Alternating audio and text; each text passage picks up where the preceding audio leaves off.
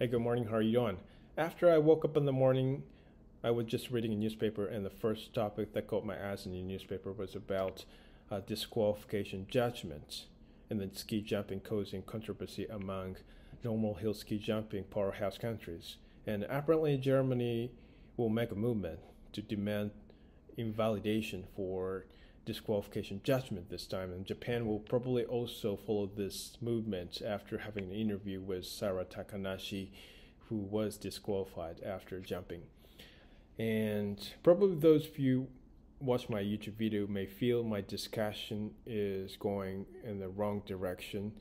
But taking broad view, Olympic Games is originally celebration of peace, and in my opinion, all the games holding in Olympic Games should be friendly games, friendly match as one of the purpose to unify all the nation of the world together.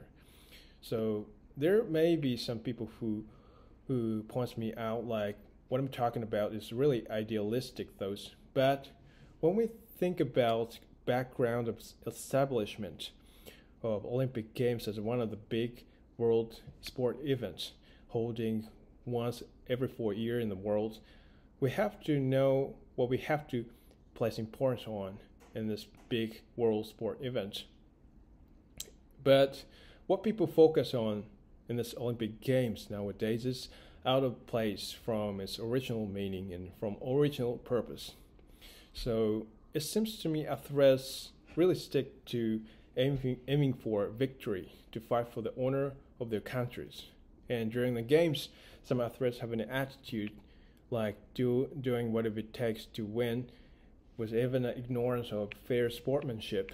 And even though the Olympic Games should be celebration of peace, it is kind of a serious fight for the honor of each countries. So, and in the process of a victory, even some countries have an attitude like using whatever they take advantage of for the victory during the games. So, like using drugs and intended interference during the games, and there's so many questionable judgments and home ground decisions, and really bad speculations buzzing around during the Olympic Games. So, as a matter of course, Olympic Games has been exploited for the purpose of a political use. So, I think Olympic Games is a den of Machiavellians.